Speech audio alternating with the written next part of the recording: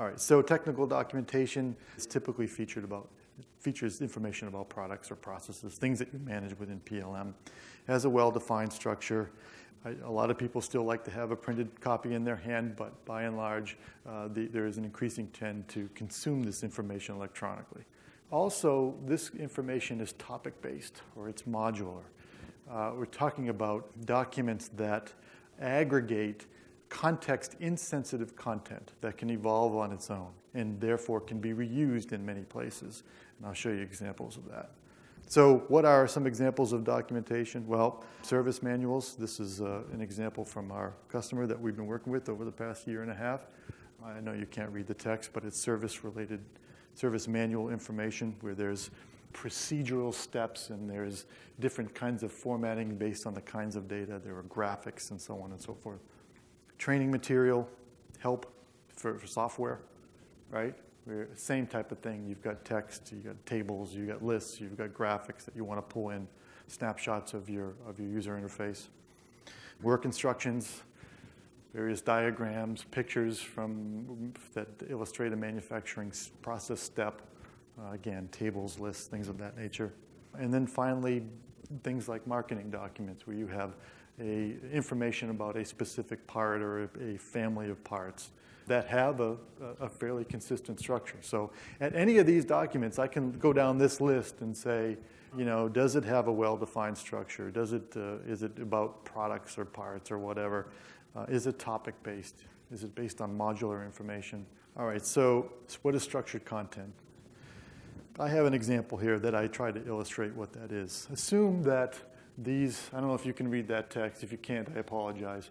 On the right, it's meant to represent what I call document elements for the document, okay? You've got a title, you've got an optional subtitle, you've got an overview section which has a description and a graphic, you've got a list of features, you may have other various components that you want to address in the document, optional or mandatory. All of that is controlled by the schema. All right? So as the author is adding content to this document, they are driven by this schema. All right? So as they're entering information, the tool will direct the user as to the kind of information that they should be entering. They don't format. Formatting is centrally controlled. So they're not picking colors of text, or they're not picking sizes or types of fonts or positioning graphics. That's all maintained centrally, again, in an effort to control or have consistency across your documentation set. You can have many different schemas. You can have many different styles, all right? But by and large, those are managed centrally. And on, right? So what does this do? Well, I already mentioned enables compliance to company standards or to industry standards if the kind of documentation should support that. And it decreases significantly the ability for your authors to deviate over time from what you expect them to have in your documents, okay? How do we integrate with PLM? Well, when you create a document, some of that content is new to the document itself. It's text that you're typing in. It's lists that you're adding. But also, there is the ability to reference other items within Innovator. Okay, so graphics, for example, is most likely being created by your illustrators. They have a specific role. That's what they do. They take screenshots of your software. They take pictures of your manufacturing process or your parts or whatever, right? And they store them in Innovator. That's what they can do. You may have part information, or you can have part information that your engineers are creating that information, or your CAD users are originating that, all right? I may want to pull that in directly.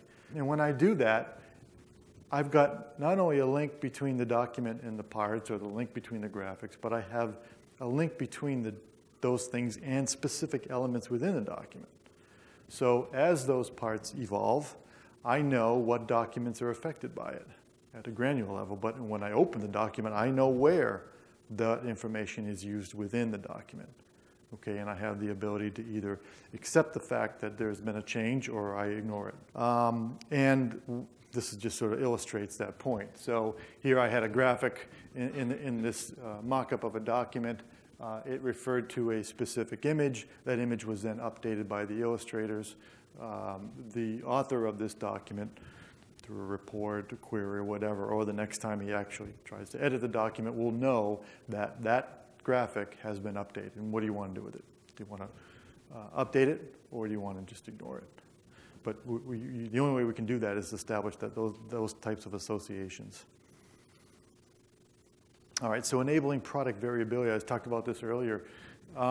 Many times within your documents, like for example, if you had a car manual or any manual of an electronic device you have, many times that manual supports many models of that product. So they'll say, if you have model such and such, then go to page, right? But by and large, most of that content spans all of those models, right? There's no need for you to create a copy of those documents, right? Because what happens if the common content changes? You have to go back on all of them and change them, right? So we support the ability to identify characteristics about at a real granular level within content within the document. So for example, I may have a features list that I identify with a particular model. You can build whatever or define whatever characteristics you want, but you're basically making associations between those characteristics and elements in the document. I have a different model, that feature applies. So when you publish this information, say you publish it to a website, and somebody's going on to that website and says, I have model X. I should be able to provide them as part of the publishing process, this thing that I'll talk about at the end, with content that is specific to what they want. All right? If this element is a numbered list, the list is updated automatically. There won't be any holes. Publishing, when you talk about modular or topics-based content, the ability to pull in information from Innovator as sort of a dynamic document. Publishing is not just a matter of taking a static document and bringing it to print. All that information has to be aggregated. It has to be, you have to apply those same filters that you use in your options.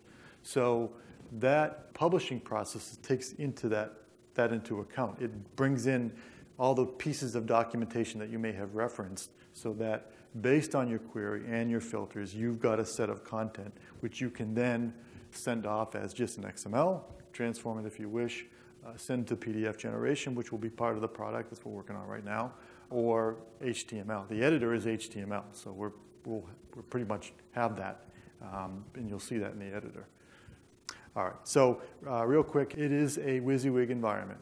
The area on the left here, I mentioned the structured content. That is a visual view into what that structure is. Anything you do over there, you can do in the content area and vice versa.